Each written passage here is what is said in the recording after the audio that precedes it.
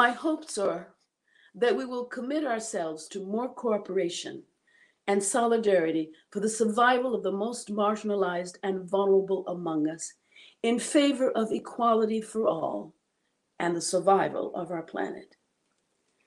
I hope that our democracy will be reinforced and deeply anchored in our values and principles of respect for human dignity and the common good.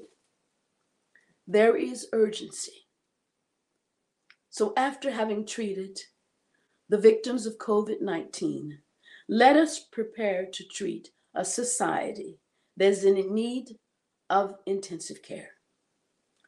Let us dare to imagine that together a new form of society and community will be founded on the love that we have for one another and our planet. It is necessary, and I believe that it is possible.